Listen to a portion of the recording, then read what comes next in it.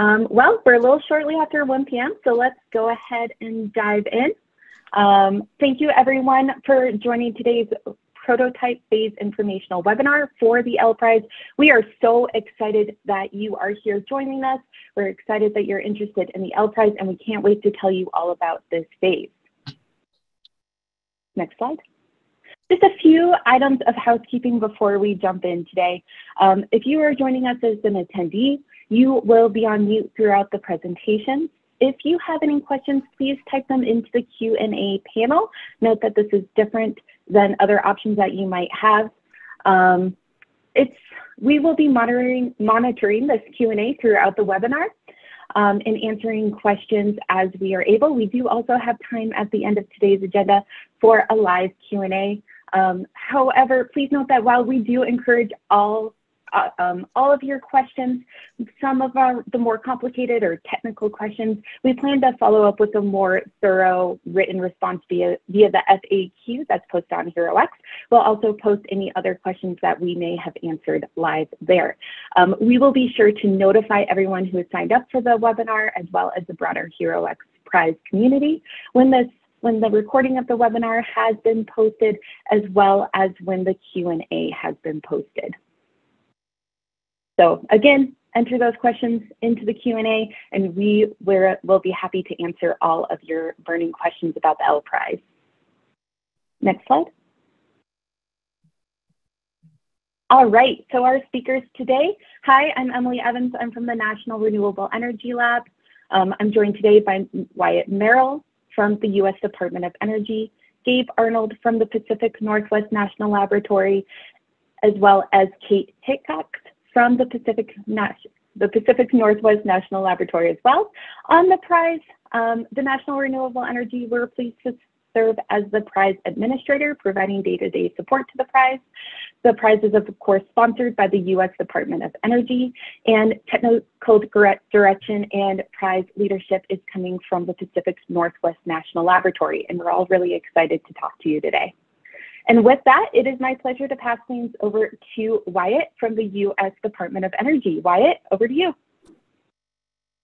Thanks, Emily. Can everybody hear me okay? Can hear you great. I see nods, great.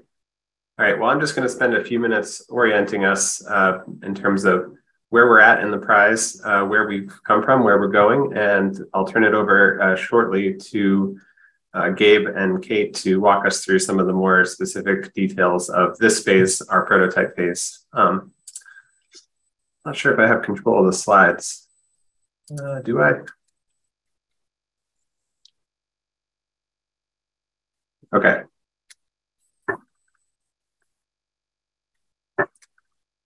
So last year we made 4 awards for our concept phase, which was a 9-month phase. And got some great concepts for the first phase, but now we're really putting applicants to the test to come up with a prototype that we can test for all sorts of functionalities, which we'll detail in a moment. And this, as I mentioned, is the second of 3 phases, the third of which will be a $10 million prize pool of up to 4 winners for manufacturing and installation, and I'll say a few words about that. Overall, across all these phases, we really see the L Prize as an opportunity to drive energy savings and the benefits of connected lighting systems in commercial spaces where we know that there is still a lot of energy left to be saved in this space. And where some of these connected functionalities can be maximally beneficial. And so to that end, across all these phases, we are targeting commercial lighting systems in 6 categories in particular, and we'll get into much more detail on each of these in a moment. But we're looking at, of course, as always, high efficacy, good quality light. In addition to connectivity and interoperability for those connected systems, we have components of our judging criteria covering product lifecycle and materials choice. We have special points awarded for certain technical innovations, and then we have a diversity, equity, and inclusion component. And all of these are really form the overall picture of what we're looking for in next generation lighting luminaires in commercial spaces, and represent, I think, a tremendous opportunity still in this space to innovate.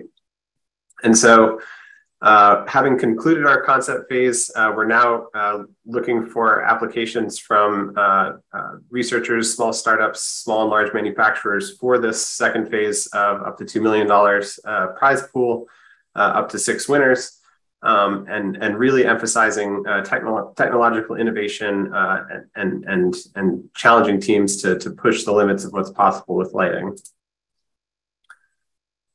The next phase, which we are going to launch, we really would love to get your feedback on around future manufacturing and installation.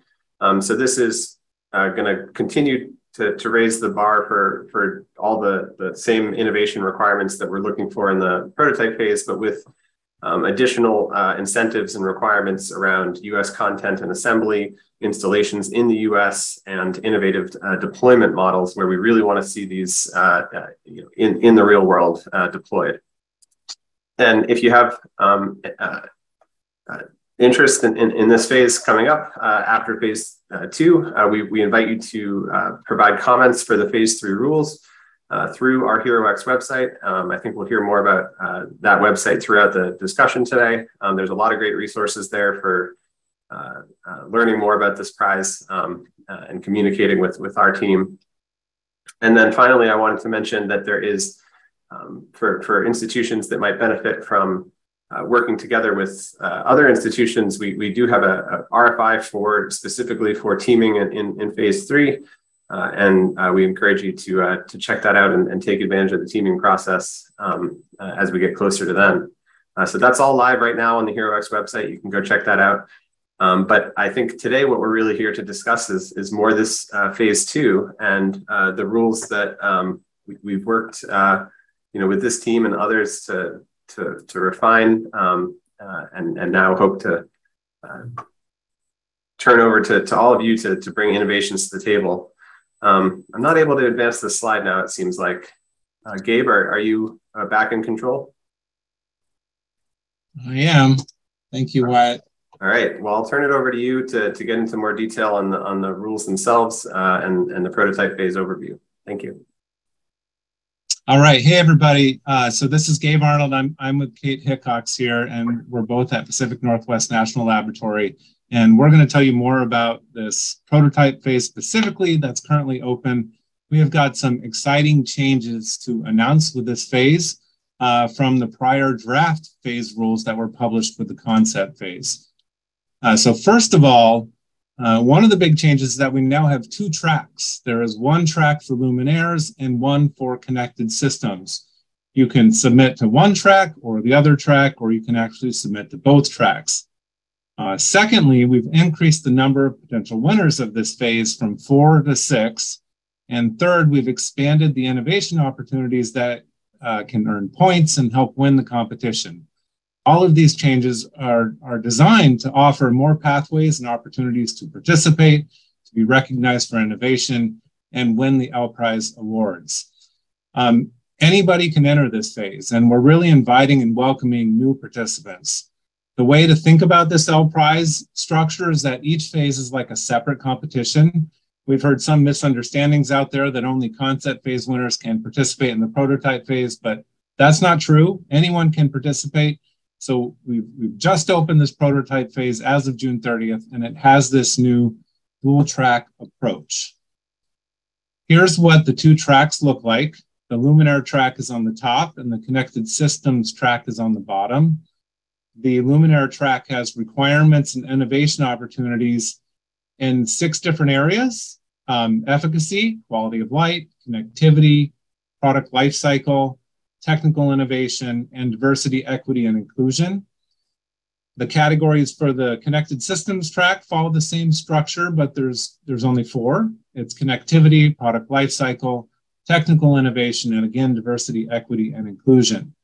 And then under each of those categories, you'll find a bunch of different topics that contain either mandatory minimum requirements that any winning solution must meet, or optional points you can earn, or in some cases, a combination of the two. You don't need to read all the details here on this slide under each category. We're going to go through these in more depth in a couple of moments. So more about the structure here and how you win this and how we'll evaluate submissions. We have these two tracks, and as I said, you can submit to one, or you can submit to the other, or you can even submit to both. So it could be possible for one entity to receive an award for both tracks, but these would be distinct entries. One would be a luminaire, one would be a connected lighting system. And a connected lighting system is like a lighting control system. When you submit an entry, it will be reviewed by an expert reviewer panel. Now, this is a group of independent experts and thought leaders that we have assembled with expertise in all of the relevant topics to the L Prize. They are going to both review your entry in person, conduct a physical evaluation, and then they'll also conduct a documentation evaluation. And they will recommend winners to DOE, and the winners that they'll recommend will be the submissions that both meet the minimum requirements and earn the most points. And there's a couple of different categories of points to be earned. There are prescriptive points, where the L Prize rules defines a specific threshold to meet, and you earn a predefined number of points if you meet that threshold. There are also some points that are more subjective in nature, where the expert reviewer panel will score a particular area of innovation on a scale of 0 to 5 or 0 to 10, and they'll assign additional points to a submission. These more subjective points, they're based on clear value statements that the reviewer panel will score, and you'll see those statements defined in the rules. All of these points, so the prescriptive ones and those that are scored by the expert reviewer panel, are added together, and the highest totals are what would be recommended to DOE as winners. So Kate and I will point out these different types of points as we walk through the requirements. What we'd like to do here is really give you an overview of these requirements and innovation opportunities in each of the different categories. Shown on this slide is a helpful table that you'll find in the official rules. This is table 3. It spells out in summary form the minimum requirements and points earning opportunities for the luminaire track, specifically for the prototype phase. So let's go through these one by one, and I'm going to cover the first 3 here: efficacy, quality of light, and connectivity. And then Kate is going to cover product lifecycle, technical innovation, and DEI. So we'll start with efficacy, and this one is very straightforward. The minimum requirement is that any L Prize winning luminaire must be at least 150 lumens per watt.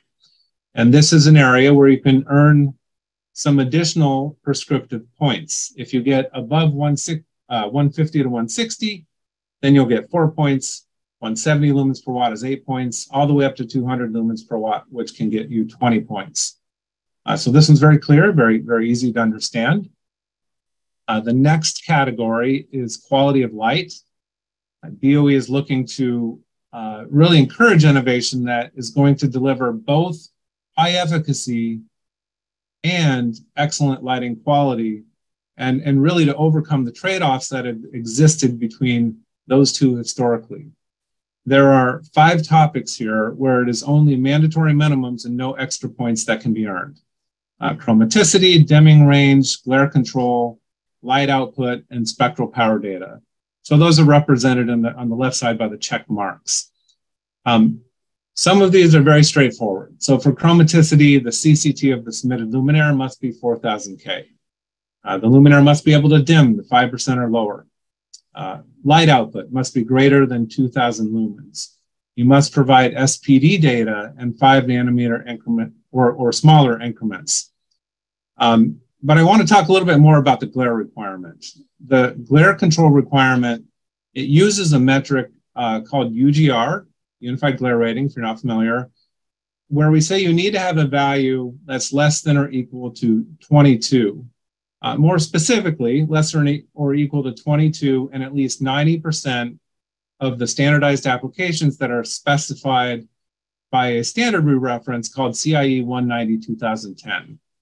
And we want to acknowledge here that there's some concern out there, especially among luminaire manufacturers, with the UGR metric being misunderstood or misapplied or used out of context with respect to luminaires. The issue is that UGR is really not a luminaire metric. It's really an application metric that is calculated not just based on the properties of a luminaire, but also considering the space or application that it's installed in, including things like the background luminance, reflectances, room dimensions, and other factors. The standard CIE 190-2010, what it does is it defines some standardized spaces or applications in which UGR can be calculated and produce a UGR table for that luminaire in those specific predefined applications. For the purposes of the L prize, these predefined applications in that standard are pretty well aligned with the applications that we're targeting in commercial and institutional sectors. So the L prize is requiring this UGR less than or equal to 22 in these predefined applications, 90% of them predefined in the standard. Some of the lighting software, such as Photometric Toolbox, has these applications kind of pre-programmed in to where you can just input an IES file into that software and it will produce a UGR table that can be used for your L prize submission. But it's important to know that the UGR values of a luminaire could be very different in some real-world applications that are different from the predefined applications in the CIE standard. And we recommend that if you're doing an actual project design, UGR should be calculated for that specific application. You shouldn't rely just on these UGR values that are predetermined in these tables from the CIE standard. We just wanted to make sure that we're providing the context here for how and why we are using this UGR metric in the L prize, and we don't want to encourage the incorrect usage of this metric by others. So there's a lot more about this in the glare control section of Appendix A of the L prize official rules, and you can check it out there. Okay, so then moving on to the next topics, color rendition and temporal light modulation, or flicker. These are a couple of topics where there's both mandatory minimum and additional points that can be earned for going beyond the minimums. The color rendering requirement references the IES ANSI TM30 metrics. You must have a preference rating of P2 and a fidelity rating of F3. If you're not familiar with these metrics, this is roughly aligned with where some 90 CRI LEDs are today, to give you a sense of kind of where we've set this bar. And then you can earn 5 points if you can do better than that with a preference rating up to P1. Flicker, you must have a stroboscopic visibility measure, SVM, of less than 0.9. You can earn 5 points if you get it down to 0.4. And then finally, white tunable. This is entirely optional, and there's no points actually associated with it for the prototype phase. In fact, the L prize for the prototype phase will only evaluate a white tunable luminaire at 4,000 K, and the luminaire must be configured that way for single CCT operation for the purposes of evaluation. Okay, and then the third topic I'll cover on the luminaire track is connectivity. For the luminaire track, this is pretty straightforward.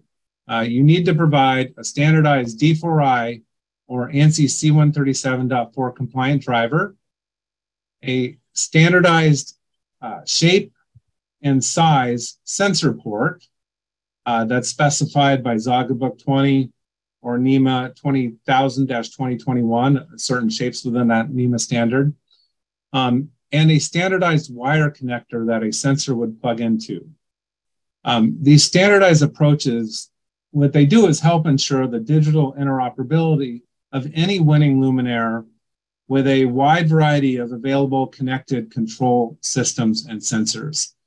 DOE's goal with the CEL Prize is to support the widespread deployment and adoption of winning luminaires and innovations, as well as to support the advanced features of interoperable connected systems. And so this standardization really helps support that adoption and the advanced capabilities of connected systems. There are off-the-shelf drivers competitors can use with their Luminaire submission that meet these standards, or a competitor could choose to develop their own. So that's it for connectivity. I'll go ahead and pass it over to Kate to cover product lifecycle. Great, thanks, Gabe. Okay, so this is showing the Luminaire lifecycle section of the L prize. It's a little crowded because I wanted to drop in some definitions in there. We're using the terms material transparency and material health, so you can read how those are defined there. And I'll just go over some of the options or requirements for this section. So you can see from the column on the left that the first two bullets on the list are required. There's check marks in the left-hand column. So there's requirements for a minimum driver lifetime and chromaticity maintenance, and you can see those on the top two bullets there. The next two bullets on the list have both minimum requirements and optional points available. So in terms of lifetime, you can get, there's a minimum requirement, L70 at 50,000 hours, but you can also get points earned if the L90 is greater than or equal to 36,000 hours. So there's 2 points available for that. And then there's a minimum and optional points related to circular design requirements. And so this centers around the use of the TM66 circularity assessment tool that was developed by CIBC. And this talks about circular economy. So that's the idea of keeping products in use for as long as possible in order to minimize material extracted from the earth. So, you know, one approach towards sustainability is making lamps and gear replaceable. That's just one little part of achieving a circular economy in a luminaire design. And TM66 is a great tool that outlines a comprehensive set of principles, and it also gives you a score at the end of that process using the spreadsheet tool. So we're looking for a minimum score of greater than or equal to 1 using the TM66 circularity assessment tool. And then you can get additional points for getting a higher score than that. And so that is something where you would send in the full spreadsheet tool, and we would assess those results, and we would assess the number score that you received. And the last bullet here is not required. It's points only. And this is one that would be judged subjectively based on the materials that are submitted and the sustainability innovation that we see in the product. So here there's a lot of points available. Competitors can earn up to 10 points. And so some examples of innovations that might support improved material transparency or improved material health might include innovations that use recycled, bio-derived, or low toxicity materials, innovations that reduce the use of harmful materials such as PVC, innovations that might reduce recovery processes like shredding or burning and would therefore increase recycling processes, or maybe innovations that include labeling of parts or components or other information that would communicate better end-of-life strategies. So those are just some examples. There's more examples if you go into the rules document, and of course we're looking for innovation there. So we want to hear your ideas and processes and what you come up with.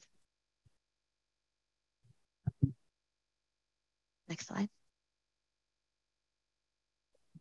So for the technical innovation section, here's where we're looking for technical innovation that's beyond the prescriptive minimum requirements and the associated points that Gabe already outlined. So again, this technical innovation is going to be scored by the expert reviewer panel based on the criteria that we outline in the rules document. And there's no minimums that are required. So each of the bullet points here can earn you up to 5 points for a total of 15 points under the technical innovation area. And there's a few of these subjective points earning opportunities. So for these different subjective points sections, the competitors' submitted documentation is going to be judged by the expert reviewer panel based on the quality of the content, the approach, the arguments that are made, and on a very clear scoring statement that's detailed in the rules document, Appendix A or B. So what you see here, the 3 bullets are what we've written the scoring statements about. So there's a clear scoring statement about application efficacy, about form factor and aesthetics, and about value proposition and cost. And so you can write your documentation to those scoring statements, and that's what the expert reviewer panel is going to look at. So a couple of examples here. We're prioritizing innovations that lead to increased adoption of high efficiency, high quality, and interoperable luminaires. And so some examples from the rule document that might fall into that category might include innovations that deliver exceptional in-application glare performance while maintaining high efficacy and excellent distribution of light beyond what was described in the LPRI's minimum prescriptive requirements. Or innovations that improve the value proposition or cost effectiveness to design, install, or purchase this kind of high efficiency, high quality luminaires, and something that would lead to increased technology adoption. So those are just some examples. There's more in the rules document. And again, we're looking for your innovations there. Next slide. Thank you. And so this is the diversity, equity, and inclusion section of the LPRI's. And so this section is looking for policies and programs that promote the representation and participation of different groups of individuals, including people of different ages, races, ethnicities, abilities, disabilities, genders, religion, cultures, and sexual orientations. And so this section, again, is going to be scored by the expert reviewer panel based on the criteria in the rules document. There's no minimums required. And the same as the last section here, each of these bullet points can earn you up to 5 points for a total of 15 points that could be awarded for your DEI approach. And so there's a clear statement written about each of these 3 bullet points. So we're looking for information about DEI plans and protocols, or DEI gaps and opportunities, and DEI deployment application. So just a little bit about each of those. For plans and protocols, we're asking you to show a thoughtful and considered DEI approach to the plans and protocols of the organization, and show some actual or planned impact. For gaps and opportunities, we're talking about how competitors can demonstrate growth and iterations in a DEI approach, and how gaps and opportunities for DEI changes could be uncovered within the organization. And then finally, for deployment and application, we're looking to see a demonstration of a thoughtful or considered DEI approach to how the products are deployed, and how the application of the lighting system could be modified based on research and data. And so we're aware that this topic might already be very well built into the fabric of some organizations, and in other companies, it might be unfamiliar or something that people are uncomfortable talking about or don't feel like they have the vocabulary. And so in the LPRI's rule document, Appendix E, there is a lot of supplemental guidance on this topic with lots of examples outlining various approaches that could support improved diversity, equity, and inclusion in organizations, systems, or deployment of lighting. And if you have any questions, you can reach out to the NREL LPRI's email, and you can also stay tuned. I'll talk a little bit more about it, but we have some more webinars coming up about these topics. Gabe, back to you. Okay, so let's move on to the connected systems track. And here is a summary table that comes from the official rules. This is table 4. And we only have 4 categories for connected systems. It's connectivity, product lifecycle, technical innovation, and diversity, equity, and inclusion. So there's some similarities between the 2 tracks here. I'm going to cover the first topic or category, and then Kate will cover the other 3. So probably not surprising, on the connected systems track, there are a lot of requirements and points opportunities in the category of connectivity. First up on this list is standards-based luminaire system controller and standards-based luminaire level lighting control. So similar to the luminaire track, this references digital interoperability standards between luminaires and connected systems, referencing those D4I or ANSI C137.4 standards, which are effectively the same. The connected system must be able to control and communicate with a luminaire or sensor that I think that should be driver sensor that complies with D4I or ANSI C137.4. And any connected system entry must provide a sensor to be installed in a luminaire that is compliant with those standards and fit into the standard shape and size sensor port. Similar to the luminaire track, this will mean that any winning connected system will be digitally interoperable with a wide variety of luminaires on the market to help support the widespread adoption of the solution. Another outcome of this is that any winning L-Prize luminaire should technically be digitally interoperable with any L-Prize connected system. That's not something we're going to be evaluate. We're not going to take one competitor's connected system and evaluate it and connect it to another winner's connected luminaire. But technically, the goal here is for those to be interoperable as they might be deployed in the field. And so that's going to provide a lot of benefits as DOE looks to support the deployment and widespread adoption of these winning solutions in the market. Then next up is another flavor of interoperability. Connected systems are required to have an API that provides access to zone, occupancy, faults, and energy data that can then be shared with other non-lighting systems.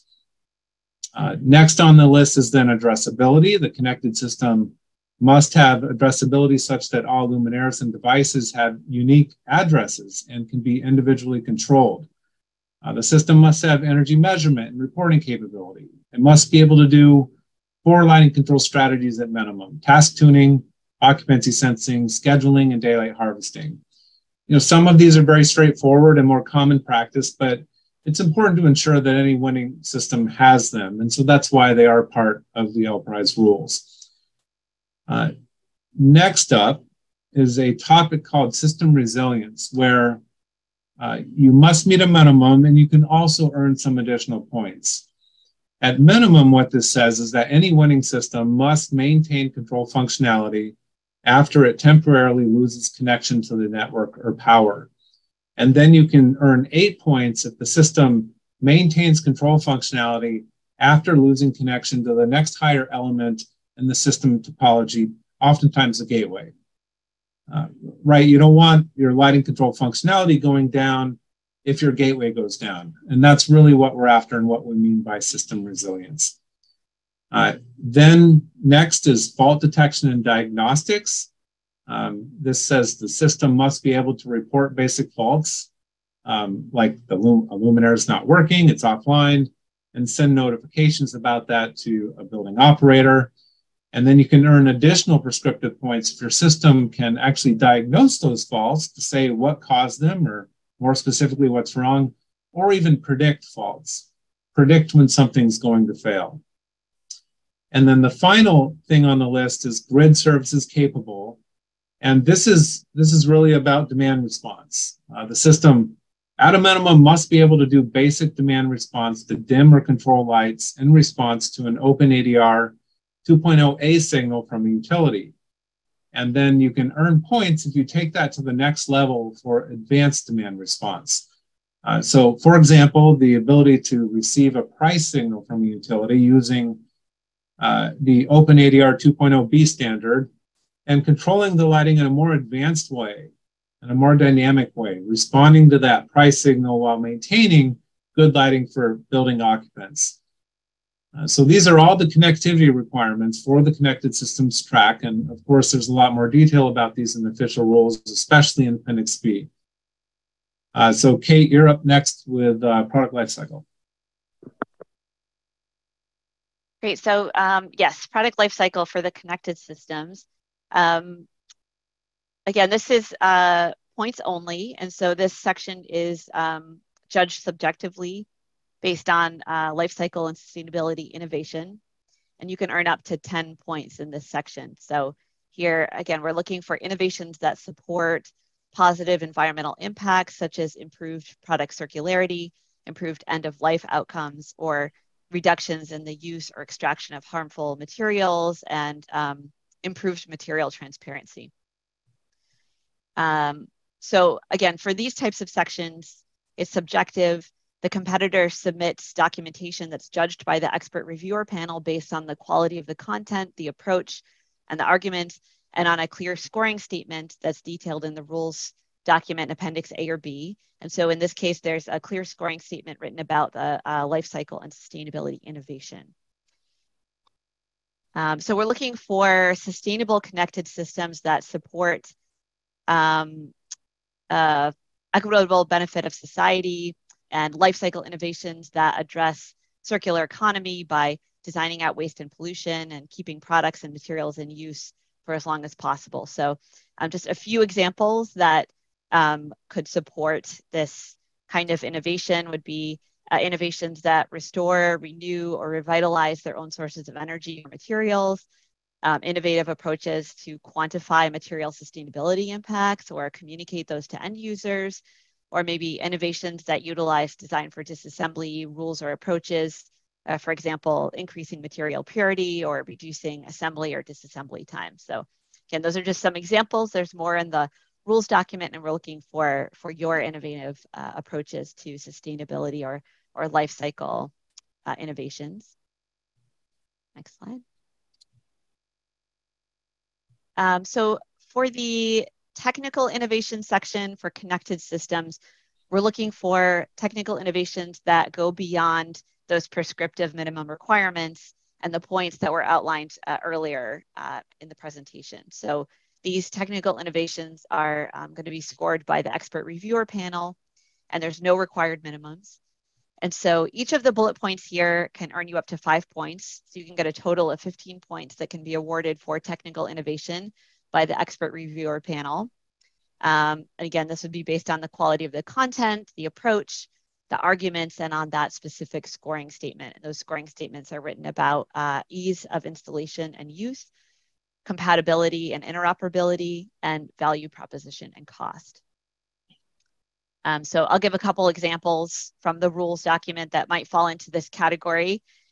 So for instance, this could be an innovation that simplifies the connected lighting system installation, configuration, or commissioning, or an innovation that improves the ability to identify and diagnose problems that might occur during a connected lighting system installation, or maybe one that improves the value proposition of connected lighting systems for building owners and decision makers, something that's clearly articulated and quantifies the value. So those are just some examples. Again, there's more in the rules document, so I encourage you to go look there. And the last slide here is about connected systems, diversity, equity, and inclusion. And so this is identical to the DEI section in the Luminaire track. But just, yeah, some points I wanted to reiterate.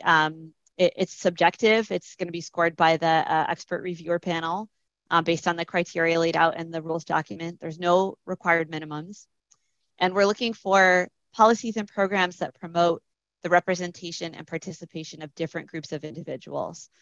So each of the bullet points here can earn you up to 5 points for a total of 15 points that could be awarded for a DEI approach. And next slide. Okay, so when you signed up for this webinar today, you might have also seen that there's 2 other webinars coming up. And so we're going to do a little bit of a deeper dive into both the DEI, diversity, equity, and inclusion requirements, and the product lifecycle and sustainability requirements. So there's one webinar for each of those topics. And I'm going to drop the links into the chat in just a minute so that you can easily find those. So we thought that there might be more questions on these areas. There's a lot of new information in here and some big changes from the previous concept rules document. So I will drop those into the chat right now so that you can click on those and follow up. Okay, back to you, Gabe. Okay, thanks, Kate. So just one more slide here to talk about what are the key dates and what do you need to submit. For this phase, we're requiring an intent to submit form to be completed for anyone that submits an entry. This is non-binding, so if you complete this form but do not end up submitting an entry, that's not a problem. The forms are due January 13th of next year, and then the actual prototype submissions and all documentation are due on May 1st of next year. It will take a couple of months for DOE to evaluate the submissions, and we anticipate announcing winners in July of 2023.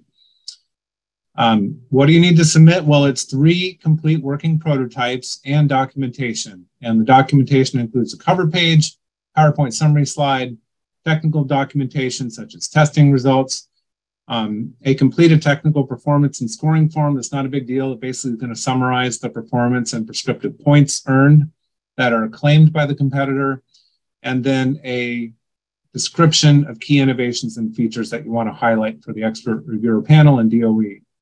DOE is very sensitive to competitor IP concerns. All IP is owned by the competitor. It's not owned by DOE, and DOE will keep all submission information confidential, with exception to the cover page and the PowerPoint summary slide content. The competitor decides what information they'd like to share on those documents. So with that, I'm going to hand it over to Emily, who will give us an overview of HeroX. Thanks, Gabe. That was really helpful information. All right, so as Gabe mentioned, real quick, and I'll show you exactly where this is on HeroX, but the official rules for the prototype phase are available online at our HeroX website. We'll drop the link in the chat in just a moment here, but it's under the resources page. And again, I'll show you how to get there. And then we're going to do a quick demo. Oh, and the link is on the screen here as well. We're now going to move into a brief overview of the HeroX website. Bear with me for just a moment. I'm going to share my screen so we can do a live click through. Great. All right. So when you go to herox.com/LPrize, no dash, all one word, this is the page that is going to come up for you. I am signed into an account, but if you have not signed into a HeroX account, you will be asked to before you are able to interact with the prize. It's a really easy sign up, name, email, a quick acknowledgement of terms and conditions. From here, you will be able to follow the prize. Following the prize is really important because you're able to get all of the most up-to-date information and updates about the prize, reminders about submission, deadlines. If you are at all interested in competing the prize, following the prize, generally keeping up with it, I would encourage you to, at very least, create a HeroX account and click on follow today so that you don't miss any important information. Next, if you are interested in competing in the prize and submitting that intent to submit form that Gabe just talked to us about, once you've created a HeroX account and followed the prize, you will then click on this button here, solve this challenge. You'll then go to a competitor agreement, hit accept, and then you will have the option to either create your own team or join an existing team if someone has already created an account and formed a team, or you can just compete individually. You can always join or create teams later on. Then it will take you back to the homepage, but now you'll see you'll have 2 new options here. One is begin entry and another is join a team. To submit the intent to submit submission form, you will want to click on begin entry. That will take you directly to the intent to submit submission form. We will make the prototype submission form, that broader one that you'll have to submit later, available to all registered eligible competitors. Also, you can join a team if you'd like. And those are your main steps to if you want to compete in the prize. So create a HeroX account, follow the prize, and then submit your intent to submit form via this begin entry button. And as a reminder, that intent to submit needs to be submitted no later than January 13th, 2023. Some additional resources that you will be able to see on HeroX. On the first tab here, these are tabs going across the middle of the page. Click on Overview. You'll be able to see an overview of the prize as well as the timeline. Here's the guidelines. It essentially just points to the official rules document, but also has our LPrize email address if you have any questions, concerns, want to send us some feedback. I would encourage you to make use of that email address. We also have the timeline. We keep this up to date with all the happenings that are going on with the prize. updates. This is where you can find any background information, any updates, reminders, well posted here. If you're following the prize, you also get emailed notification about it, which is really helpful. But if you miss anything or you want to get up to date, this is the place to do it.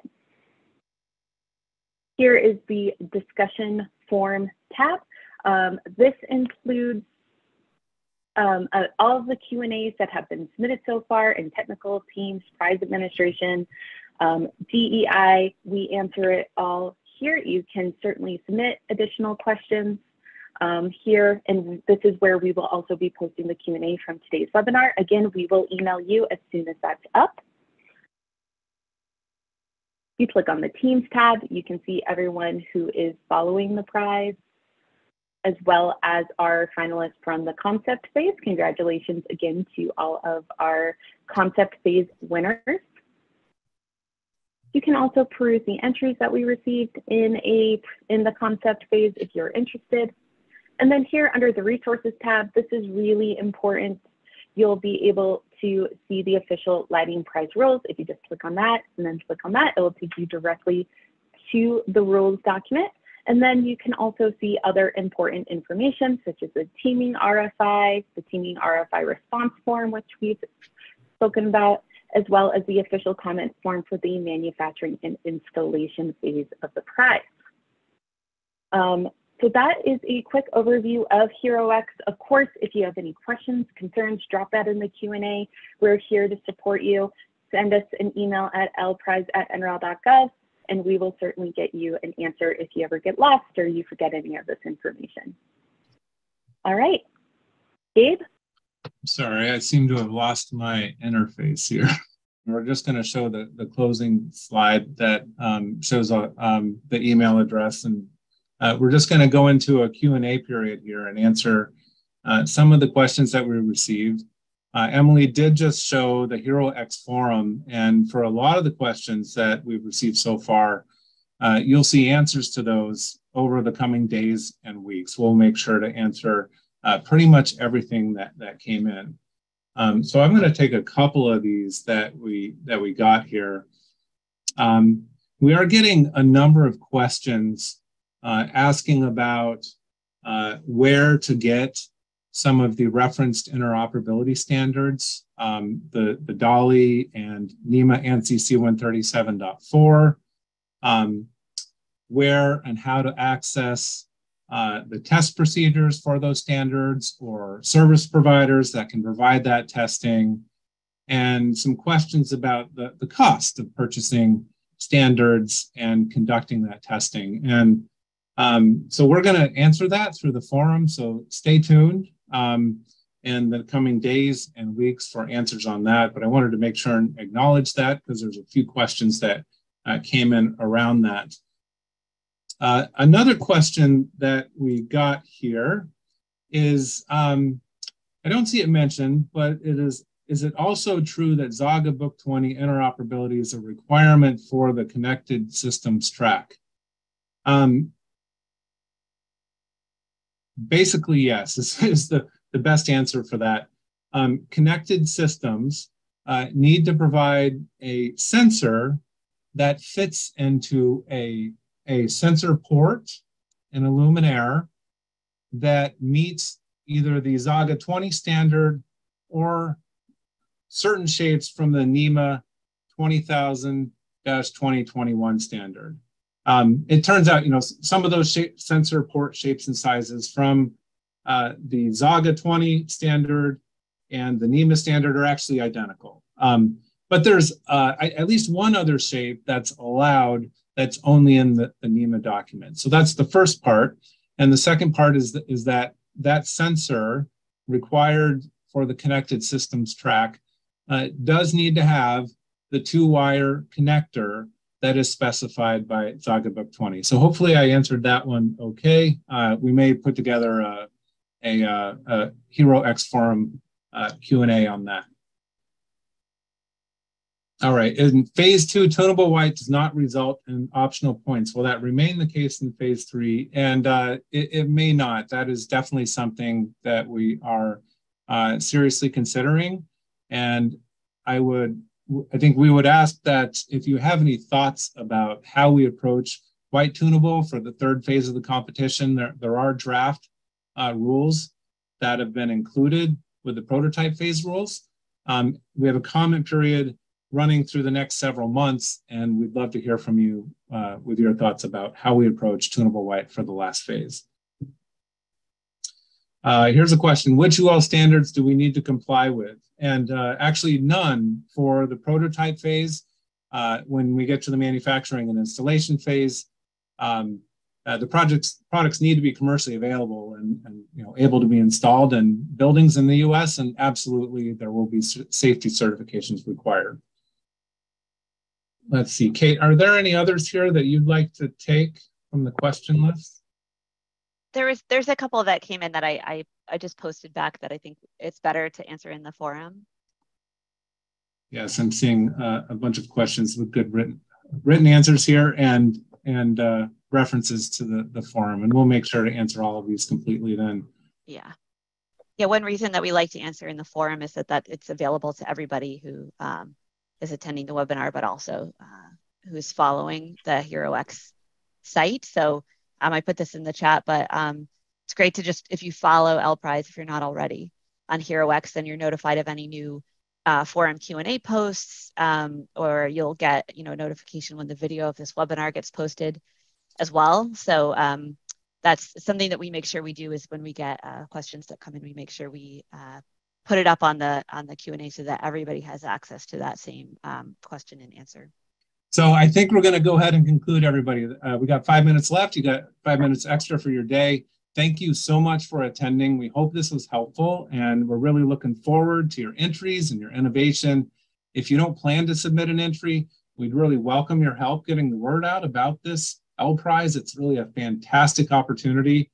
I want to remind you that we have 2 upcoming webinars that Kate mentioned. We've got one on diversity, equity, and inclusion, and then there's one on sustainability and life cycle requirements and opportunities of the LPRISE. These are both occurring on August 17th, and we hope to see you there. For any questions we didn't answer today, as we said, check out that HeroX forum. It is the place to go for all of your questions and answers. We'll get this up there. It may take us a week or 2 to answer everything, but it'll be up there. And thank you again, and we'll see you next time. Thanks, Gabe. Thanks, Kate, and thanks to all the participants. I wanted to repeat just once more. I know you already said it, Gabe, but it bears repeating. You do not have to have been a participant in the concept phase for this second phase. So if you have any colleagues or friends that might need to be reminded of that, please pass that information along. And thank you for joining us. This is hopefully an informative hour spent together, and be sure to follow up on the HeroX website for any of the questions that at this stage still need to be answered.